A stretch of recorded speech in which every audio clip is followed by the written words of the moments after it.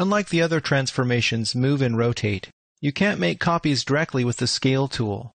However, the scale tool is also a very powerful one, and it allows you to not only resize objects, but reproportion them and actually do some modeling, depending on how we use it. So let's do a little tutorial to understand how scale works. Draw a circle from the origin point, and give it a 2-foot radius.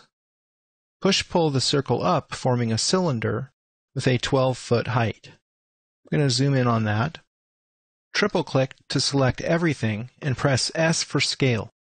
So the green handles allow you to scale the object in many different ways. The corner handles default to scale the object uniformly, which means equally in all 3 dimensions. It scales the object about the opposite corner, down here. So if I grab this corner, I'm going to be making it smaller towards that opposite corner. If I grab it from over here, it's going to go towards the other side. Notice that the box kind of jumps when it gets to a scale of 0.5, and again at 1. If you grab a handle which is in the middle of a face, you can scale in 1 dimension only. So I can just make the cylinder taller or shorter. If I grab it from this handle, I'll be distorting the form and making it an elliptical cross-section. Down here it says red scale, 1.5. I can change that number by typing in something and pressing enter. If you grab a handle over here, you can scale in 2 dimensions. So I have 2 numbers to deal with, and they're separated by a comma. So I can type in 0.5, 3 to make a certain type of ellipse. You can even access 3 degrees of freedom by holding down the Shift key on a corner point. Notice the tooltip changed from uniform to red, green, blue scale. Now I can scale in 3 dimensions at once. The measurements toolbar has 3 different numbers and they're separated by commas. The Option key changes the way the handles scale. Normally the handles work about the opposite point.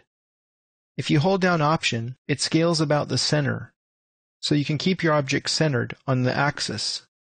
If I wanted to make this a larger column, but maintain a circular cross-section, I could use one of these side handles, hold down the Option key so that it stays centered on the blue axis, drag it out, and then type in equal values in red and green. I can type 2, 2 to scale it up evenly in those 2 dimensions. You can actually use the Scale tool to scale parts of objects. So for example, I'll select this top circle and press S. We only get 1 set of handles. Now I'll scale it down about the center point by holding the Option key down.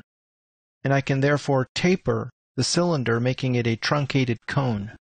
Scale can also be used to mirror objects. For example, let me zoom out to get some more room on the screen. I'll select this entire object and press S for scale. I can flip it over by dragging this handle all the way down through to the other side until I get a scale of -1. Now we have a mirror image of the object. However, what if I wanted a copy instead of just the mirror image of the original? We can't use the Option key to indicate a copy like we can with the Move and Rotate tools, because Option performs a different function in the Scale tool, that is, to scale about the center point. Let me undo and go back here. So the key to creating a mirror is to first move the object and make a copy of it by using the Option key. Then use the Scale tool and drag it down through a scale of -1.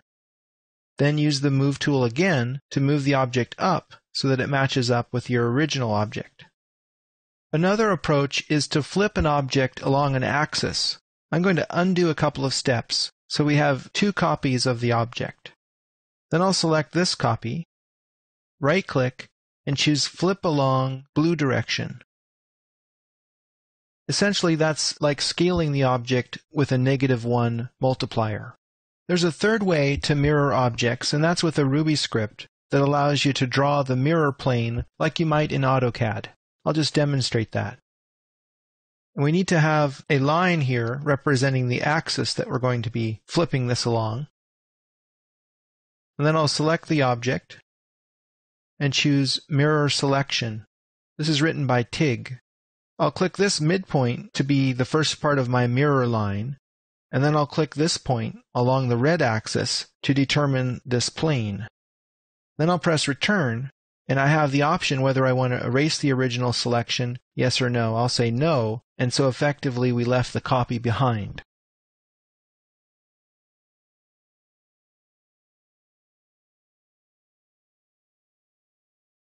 It's a little-known fact that you can scale the entire model or just a group or component within the model using the tape measure. To demonstrate this, I'm showing you this modular unit that I designed some time ago for a kind of green prefab architecture. I'll use the tape measure by pressing T. Notice that there's a plus symbol next to the cursor. By default, the tape measure is set to create guides in SketchUp 7, and this is generally a good thing. Normally I don't need the guide. I'm going to press Option to toggle out of that mode. And now the tape measure will merely give us a length value down here in the Measurements toolbar. I'll click 2 points to make a measurement, and I'll do that here along this length. It says it's about 20 feet. Let's change that to 25 feet, and press Return. We're prompted whether we want to resize the model. I'll say yes, and everything got bigger. Now, everything got bigger, including the man, and that's not really what I intended. Let me go ahead and measure this person's height, generally from his foot to the top of his head, and he's over 7'8" high. That's too tall. I'd like to shrink him back to about 6 feet high. I'll double-click to open up that component for editing. Then I'll use the tape measure, press Option to toggle out of guide mode, make another measurement, and then change the value in the Measurements toolbar to 6 feet. We're prompted whether we want to resize this group or component. I'll say yes, and he gets that much smaller.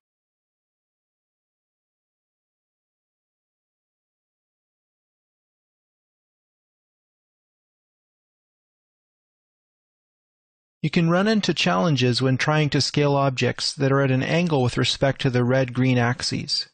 Take this engineered truss, for example. If I try to scale it using the SketchUp Scale tool, I get handles that are arranged according to the red axis and green axes. This doesn't really let me be accurate.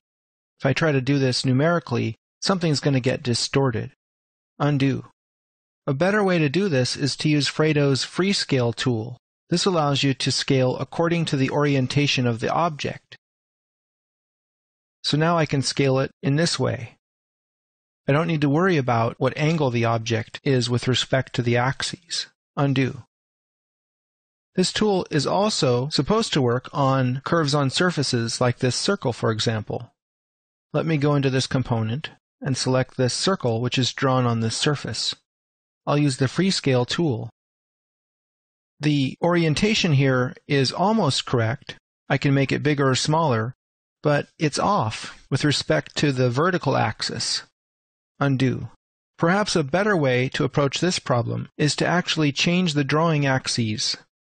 If I try the regular SketchUp Scale tool, this is the result, so that's not going to be very useful.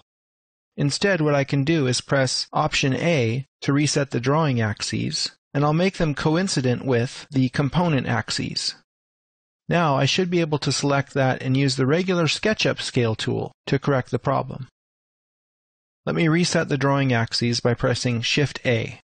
Another approach to scale is to select your objects and rotate them into an orientation which is coincident with the drawing axes. Then make a group or component of the object. Rotate it back into the orientation it was before, and then use the SketchUp Scale tool. Its axes will be aligned with the object because the component or group was defined when it was oriented with the drawing axes. There's another tool on the Freescale toolbar that allows you to taper objects while you scale them. I'm going to unhide a sphere which I created earlier. I'll triple-click the sphere to select all, and then use this tool. It has this peculiar bounding box surrounding the object, with green thick lines connecting all of the handles. This indicates that you can scale the bounding box itself to deform what's inside. There are two modes just like the SketchUp Scale tool. There's Uniform mode and About Center. Press the Option key to scale about the center. Now I can scale this down and instantly make an egg by deforming the object with taper scale.